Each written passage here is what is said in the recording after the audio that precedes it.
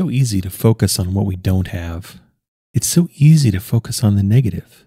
It's so easy to spot and focus on lack, on what isn't, on what doesn't exist for us, on what we don't have.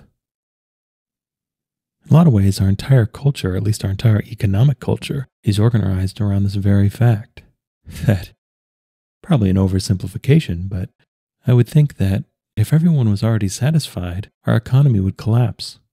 If we weren't trying to find ourselves in the external, if we weren't trying to define and express ourselves, mostly through what we choose to include in our life on an external basis, whether this be our possessions, whether this be our relationships, whether this be our job titles, if we were just satisfied, if we had what we needed, if we had all we wanted, there'd be no reason to pursue anything else. There'd be no reason to strive. There'd be no reason to achieve. There'd be no reason to do or buy or try to gain anything because we're already whole, we're already complete. We wouldn't need anything. And of course, we could certainly still want things. But I think if we're honest, a lot of our behavior, a lot of our accumulation is about meeting unmet needs, is about trying to balance a scale, is about trying to make ourselves whole through the inclusion of the external. Yet to my way of thinking, the idea of always being in a deficit, the idea of always being in lack, is a choice, is a mindset, is a perspective, really habits of thinking, habits of ways we look out at the world. These habits can be very easily imbued into our personality, into how we're being in the world. Because when we think about our lives, what's our default? What do we think about first? Do we think about what we have? Or do we think about what we don't have? When we think about how we spend our time, how we spend our energy, how much of our energy, how much of our time, how much of our thought do we spend in appreciation? Do we spend in acknowledging what we already have? What's the balance in our thoughts, in our energy, in our action between what we have and what we don't have? Because one of the funny tricks our minds can play, and this is definitely influenced heavily by our culture, is we convince ourselves that we don't actually have what we want. We convince ourselves that what we want comes in a very particular package, can only really be experienced and felt in a very specific way. And so it's very easy to have that lead us to the conclusion that we don't actually have what we want because we don't actually have the package of we want in our life. And if we look at our own lives, we can see this reflected everywhere. That wherever we feel lack, it's important, it's vital, in my opinion, to spend some time with those feelings of lack, to understand where does this actually come from? What am I actually lacking really? And is this lack even true? Have I just trained myself to want just to want, to need just to need? Have I hypnotized and brainwashed myself that I'm living in a far more state of lack than I actually am? Do these feelings and these perspectives of my experience of lack really hold true? And is this the whole truth? Because it's almost like a switch in our minds when we switch from thinking about what we do have to what we don't have. And when we switch to what we don't have, it can be really easy to get caught up in our own appetites, in our own wanting, and have that wanting take on a life of its own.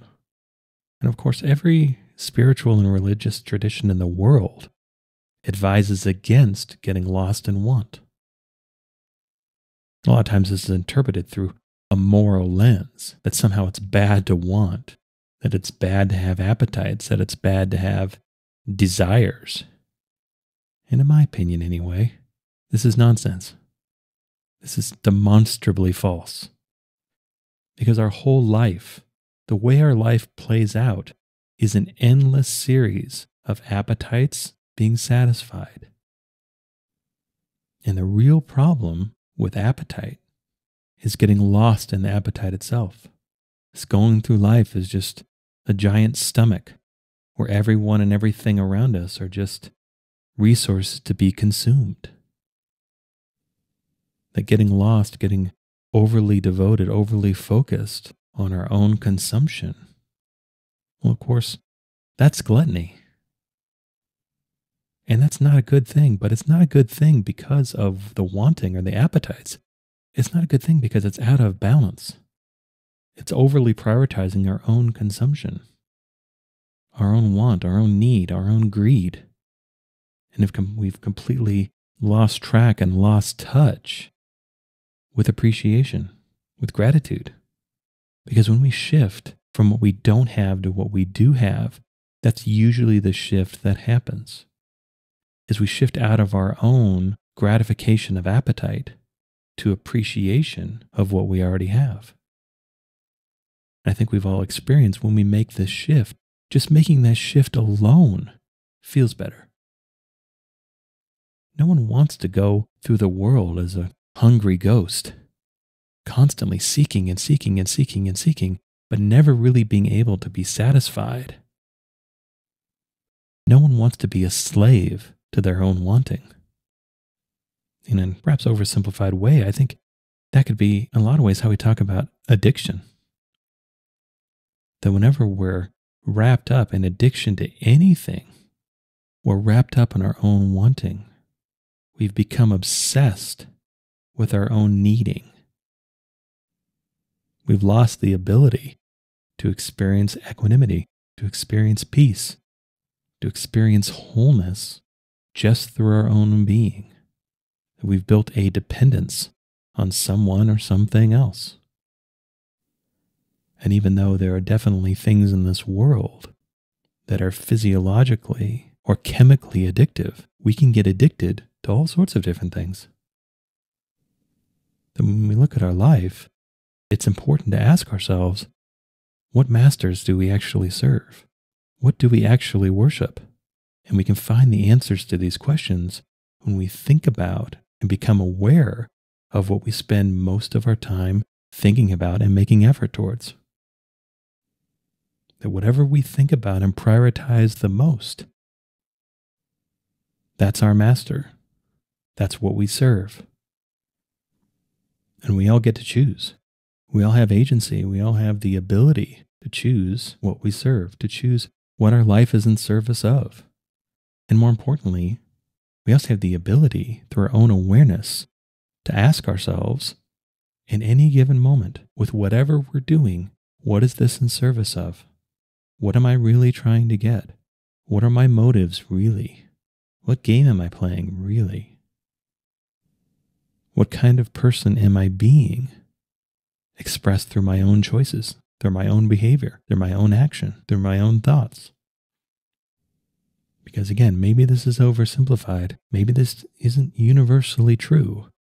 But it's been my experience that when we really get centered, when we really become aware, when we really work and endeavor to understand ourselves, understand what's really important to us, what we really want, we kind of get past all the things we've been conditioned to want, all of the things that we think we want, past all of the spotlights and all the fame and all the notoriety and all the accumulation and all the prestige and all the adulation.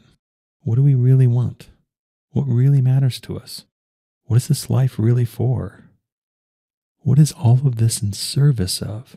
And we really start to answer these questions in a way that feels real, that feels true. I think a lot of us find that these answers are actually far less than we thought they were. It's actually far less complicated than we thought it was. And again, perhaps another oversimplification, but in my opinion, here's what enlightenment is. Enlightenment isn't some sort of grand breakthrough of where we become some all-knowing, all-powerful, deity-like figure. Enlightenment is connecting with the present moment so completely and so deeply that we realize we don't actually need anything. That we're so grounded to the present moment, we realize that just being, just our existence, just our consciousness is enough.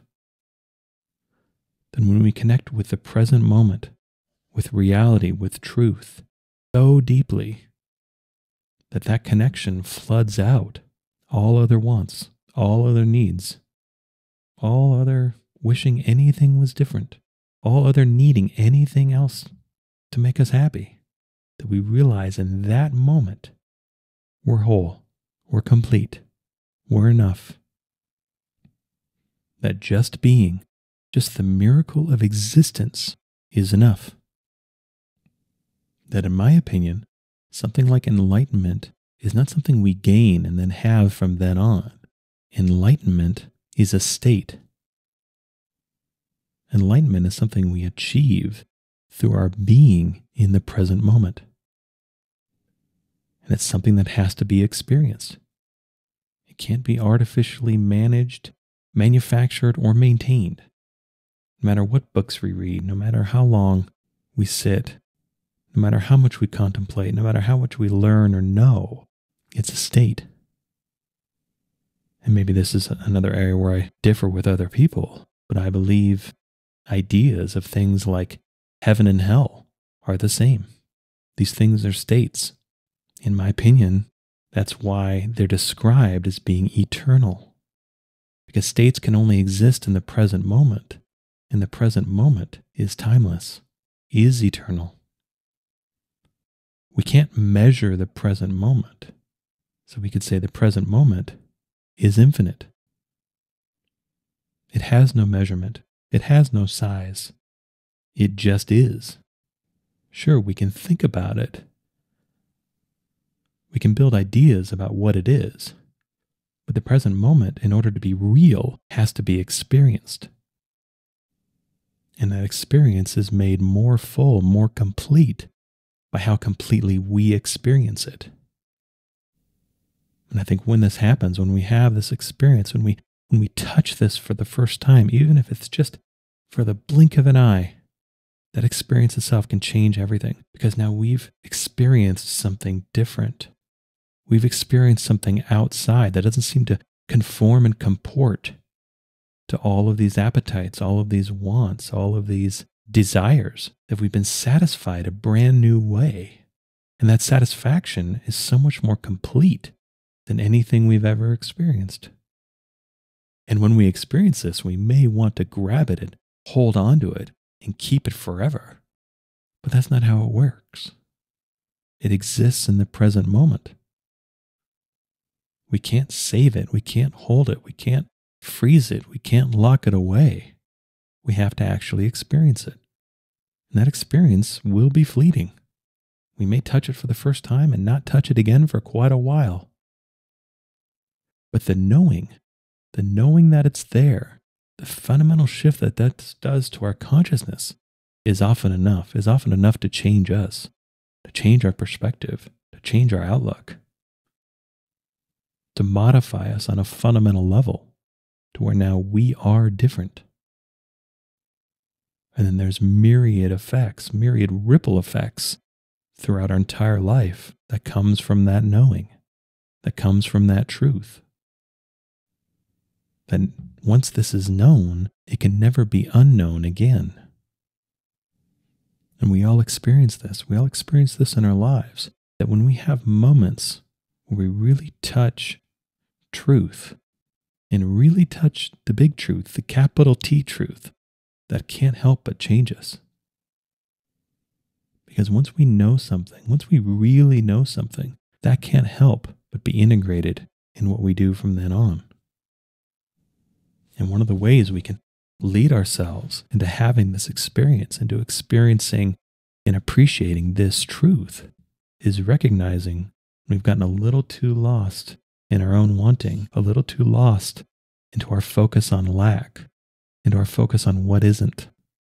Because that experience, that confrontation with the truth, that in this present moment, when we inhabit it deeply and fully, we don't actually need anything else. There's really no reason to want anything else. That experience in and of itself is enough. That can't help but change our attitudes. That can't help but change our perspectives. that can't help but shift us into really questioning these wants, these appetites, really questioning the way we've been living our lives. And is the satisfaction of appetites all it's cracked up to be? Is that all there is? Is there more to life than gratification? Is there more to life than sensory gratification? Is there more to life than our own consumption, our own accumulation? And each one of us will answer this question in different ways. But of course, anyone listening to this, I would think, would at least have an inkling that the basic answer to this question is yes, there must be. There must be more to life than just the superficial material reality that I see in front of me. There must be more to life than these endless struggles and conflict and tension and dissatisfaction and sadness and disappointment that, while not constant, seem to happen fairly often. Is there more to life than the physical and material struggle and strain that I seem to be presented with? Is there more going on here than what appears to be, than what my senses tell me? Do I have a knowing deeper inside? Do I have an intuition? Do I have a hunch? Maybe even, do I have a hope that there's more going on here than simply my own gratification? That there's more going on here than my own frustration? There's more going on here than my own satisfaction, and there's more going on here than my own dissatisfaction? Have I gotten lost in the external and the superficial, and I failed to notice what's going on underneath? What seems to be driving all this? What seems to be at the root of all this? What seems to be at the core of all this? And again, one of the pathways into really connecting with the present moment, really connecting with what is to shift our focus even a little bit from what we don't have to what we do. Asking ourselves, are there ways that I can be more satisfied with what I already have, rather than prolonging my own dissatisfaction because I'm overly focusing on what I don't have? If I'm frustrated in my job, have I really tried to enjoy my job? Have I really tried to appreciate it? Have I looked for all the ways that my job is actually good? Doesn't mean I have to stay in it forever. Doesn't mean this is even the right job for me. But in the meantime, rather than deferring any kind of satisfaction until that situation changes, can I take any kind of satisfaction now?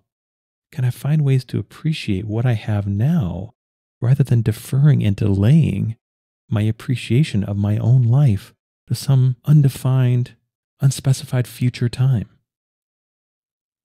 Can I actually enjoy and appreciate my life now, rather than feeling like everything has to change before that's even possible? Can I enjoy the abundance and the gifts that I experience now, rather than believing that the only way I can ever be happy is through some sort of different and future abundance, some different and future gifts? Can I look at my life and say, you know what, this definitely isn't perfect and probably never will be. But this part, even if it's just this small part, pretty good. Pretty good that I have the freedom to this or that. Pretty good that I look around at my life and I have things going for me, which I do really enjoy. I have relationships that are meaningful. I have experiences that are meaningful. And that getting caught up and overly focused on what I don't have has distracted me from what I do, has distracted me from the present moment, which is the only time I can ever actually enjoy anything anyway. Because if I've deferred my enjoyment to the future, or if I believe that the only enjoyment for me actually happened in the past, then I'm missing my life. I'm missing what's actually happening right now. I'm missing the opportunities for joy and happiness right now. And maybe that's as simple as the fact that I'm alive right now. I can breathe right now. I can see right now. I can hear right now. I can think right now. I can walk around right now. And it's also one of my beliefs of why practically every religious tradition there is encourages some sort of gratitude practice because it's good for us. It's like spiritual nutrition to take our focus, even if it's just for a minute, off of all of our umbrage, all of our complaints, all of our laments, all of our quarrels, all of our dissatisfaction, and just for a minute, do the opposite. Because that shift in focus is actually probably closer to the truth than our belief that everything is wrong and everything is bad. Even if we have some sort of core issue with our bodies, we feel our bodies aren't the shape we want them to be. They're not the size we want them to be. They're not the color we want them to be. They don't perform as well as we want. Whatever it is, on some level, there's appreciation available for just having a body in the first place. That we're the ones choosing to not value it and not appreciate it. And the worst part is, the most unfortunate part is, that a lot of these standards we hold ourselves up to are just made up. They're arbitrary. We've chosen to believe them. We've chosen to not value ourselves. We've chosen to not honor ourselves. More than that, often we choose to hold negative feelings for ourselves because of some standard that was made up by somebody else, that was perpetuated by other people. But we're an individual. We get to choose what we value. We get to choose what we honor. We get to choose what we respect. And one of the greatest freedoms in life is the realization of this, is the realization that we get to set our own values. We get to set our own priorities. We get to believe whatever we want. And we can change what we believe in whenever we wish. That's an amazing thing when we first do it. When we realize we believe in something that we actually don't want to, or don't even really believe is true, that realization is like flipping a switch. And now we're different because we believe something different. And more than that, we've realized that we can change our beliefs. That's amazing. That's awesome. That is liberating. That we get to decide what matters. We get to decide what we focus on. We get to decide what we pursue. And thus we have an incredible influence on our own life, on the way our life goes, on what our life experiences, because we get to choose what we value. We get to choose what we pursue. We get to choose what actually matters. We get to choose our own perspective. And one of the most valuable ways we can choose to expand and enrich our own perspective is by making the shift from what we don't have to what we have. Because when we look out at our life, look out at what we really want, one of the main things we really want is to feel genuine, authentic gratitude for what we have. That's kind of that whole idea of when we have dreams, that would be amazing if I had this or experienced that. Well, in that moment that we had that experience, we would feel genuine gratitude, genuine appreciation for what's happening. Well, why not practice that now? Why delay and defer that to some future circumstance, to some unknown, when we can actually apply it right now? We can apply it to the things we already have, to the things already around us, to the things we're already experiencing. We can open ourselves up to feeling those feelings, to having that reward, to having that fulfillment now, to shifting from the negative to what we don't have to the positive of what we do. Sounds trite, but in my opinion anyway, it really is better to live as a positive person. It feels better. It's a better experience. And I think we could also make the argument that it makes us better to be around. It makes us better people, not only for ourselves, but for everyone we interact with. It doesn't mean we have to live in some kind of fantasy world. It doesn't mean we can't acknowledge the truth. Of course not. But it does mean that when we look into our life, when we look after our life, we look for the positive. We try. We try to find the good. And even when a situation is horrendous and absolutely bad, we leave ourselves open for good to enter. We leave ourselves open for that value, that good, that blessing, whatever we want to call it, to come. And of course, we acknowledge reality. We acknowledge what's happening. We're not trying to gaslight ourselves. We're not trying to get caught up in the spiritual bypass of everything is maximum amazing all the time. But at the same time, we also don't get caught up in our own negativity and our own lack. Even though, to our senses anyway, in our media culture, in our culture, that can be the focus. But it doesn't have to be. A lot of times that's a set of incentives that's feeding itself. That when you have industries that are built on and perpetuated on advertising, of course it's natural to want to create want, to want to create need, even if it's completely made up and artificial. That's just incentives. That's just how that system works. That's how that is perpetuated. And that's fine. We don't need to demonize our culture. We don't need to say that all consumerism is bad and all materialism is bad. We are physical beings having a physical experience and enjoying ourselves, having a good experience on the physical level of life is real and does actually matter. But the key is not to get lost in it. The key is not to be overwhelmed by it. The key is to not be addicted to it.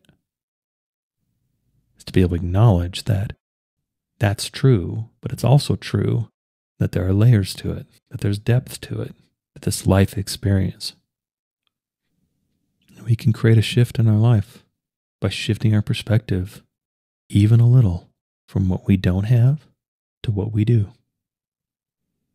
And again, this doesn't mean we shouldn't change. It doesn't mean we shouldn't do different things. It doesn't mean we shouldn't try different things. Quite the opposite. Life is about the never-ending creation and satisfaction of appetites.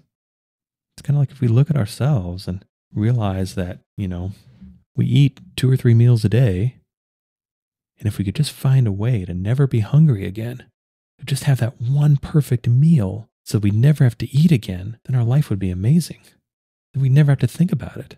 It's like, no, because we need to eat to nourish and sustain ourselves, but food is one of the pleasures of life.